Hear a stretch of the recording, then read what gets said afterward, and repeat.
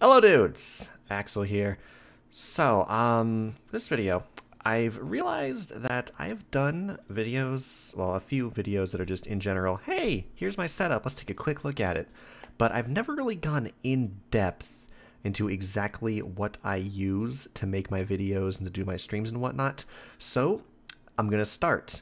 So, to begin with, for today's video, we are going to talk about my capture card, or capture device. Yeah, if we can get a focus on that. It's the Magewell USB 3 HDMI capture video capture dongle thing, and it's pretty cool. So we're going to keep this pretty short and simple. I'm going to go over some pros and cons about why I love this thing and why it might also not be so great. So, of course, the title, as you can see, kind of clickbaity, except I actually answer the question asked in it. Is this the best capture device ever, and why do I think it is for me? So, we're going to start with the pros. First off, there are no drivers for it. It is completely plug and play. You just plug it in. The computer, like, basically recognizes it as a webcam. And you're just ready to go, just like that. So, two, there's also no special software or anything to worry about, so you just plug it in and you can use your favorite video capture software that can pick up webcams and stuff, which is especially great for streaming. You don't need to worry about like incompatibilities with certain stuff like OBS or something. Like I know some capture devices actually don't play nicely with OBS. Usually they do with XSplit though, but XSplit's not free. OBS is free, XSplit is not. So I will always stand by OBS because I use it for like everything now. I'm using OBS to record this right now, but we're going to have a video on OBS coming later. Stay tuned for that. Anyway, yeah, no special software to worry about, no drivers. You just plug it in, use your favorite capture software. Boom. You're mostly good to go.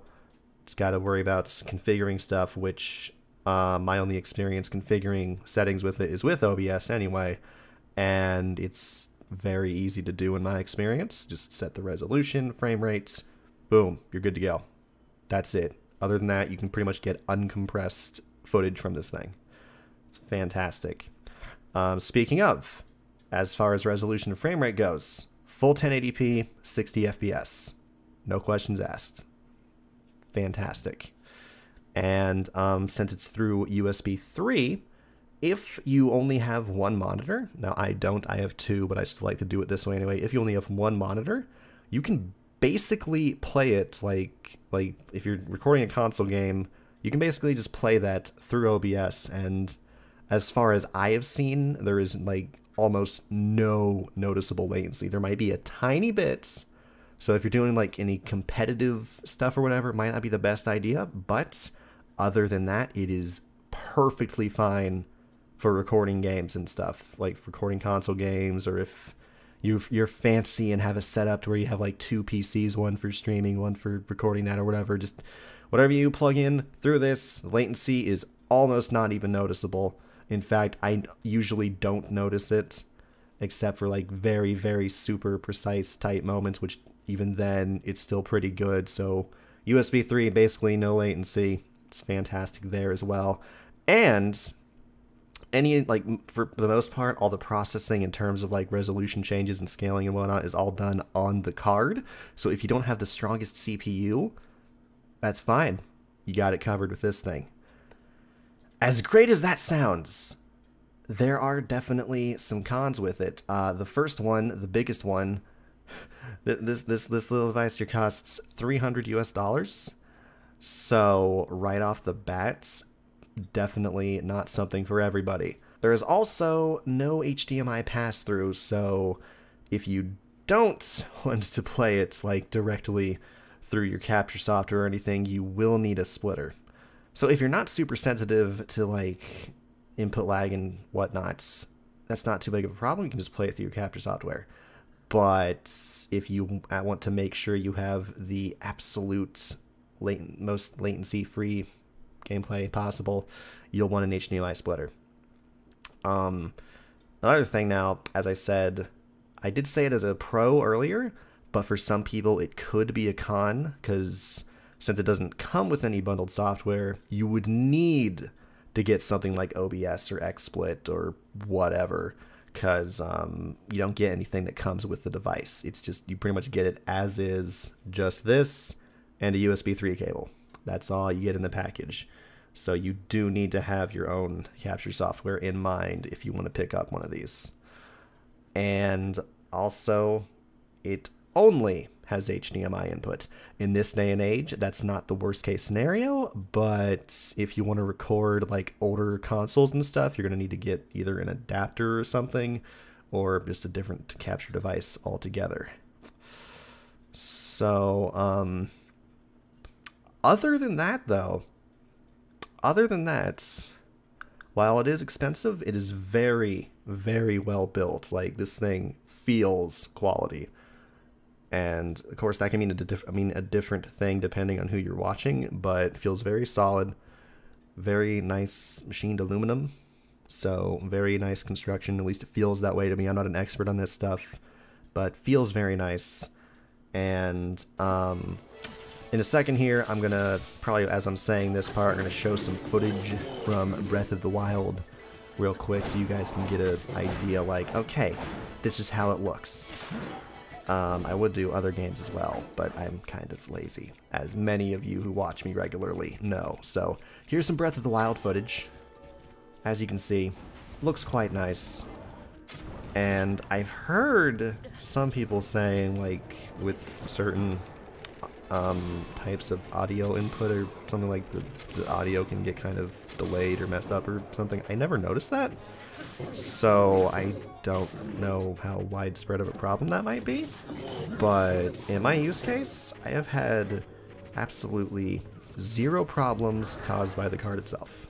So, final thoughts. You've heard the pros, you've heard the cons. You might be asking yourself, okay, Axel, why do you like it so much? You've listed like general pros and cons to the thing itself, but why do I consider it the best capture card for me? Pretty much, the biggest thing is the fact that since there are no drivers and it's completely plug and play and stuff, you know, it also happens to work across Windows, Mac, and Linux. And as some of you may know, I do use Linux. Not 100%, because there's still some Windows-based games that I like to play, and like a few other niche little reasons, but for the most part, I am primarily a Linux user, so having this, like, this is pretty much the best capture device I could have had, like, and well, the best one I've been able to find for people who use Linux. So for my purposes, it is fantastic, and just even in general, like, even if I was still Windows only, if I needed a new capture card and I found this thing, if I was able to put up the money, this would be a very strong contender, even regardless of that. But it especially because I'm a Linux user, I definitely wanted this thing, because there's really, I couldn't find any better option that I knew would work with Linux. So if you are on Windows, as many of you watching probably are, you'll probably find some better solutions, some cheaper solutions, because $300 is a lot to put down for one of these things. But if it fits your use case, and if you want just great quality, and you don't want to worry about drivers or bundled software or anything, if you're willing to spend $300, this thing is great. If you're not, I don't blame you.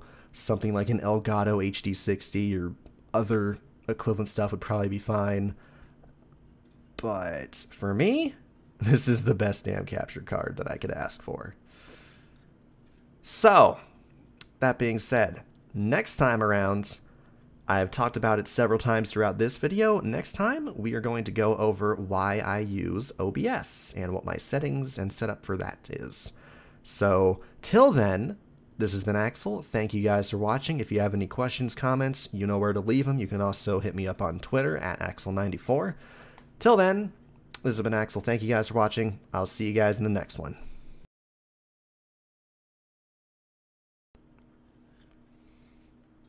And then we have an awkward cut because I did not plan this out very well. Oh, you guys probably love the blooper segments, don't you? More people need to do blooper segments. They really do. Because you know that either they do it all in one take, or they only do one take that doesn't have any mess ups for those that don't edit a lot. But no, we're not being that lazy about it. So instead, you guys are getting extra long bloopers. You know what? Yeah, we're gonna make that a thing. We're gonna make that a thing. Starting here, well, not starting here, but kind of officially becoming a thing here. All my blooper stuff is gonna be at the end of videos, and it's gonna be great. Yeah, well, great in the sense that you get to see everything. Haha.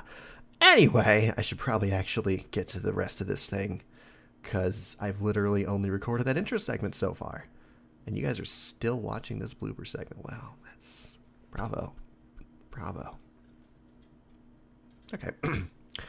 Alright, so let's talk a little bit about... yeah, fuck. So, let's talk a little bit about why I love... there is also no HDMI pass-through, as I kind of alluded to earlier. Well, actually, no, I didn't. But like I said, if you're not like super sensitive,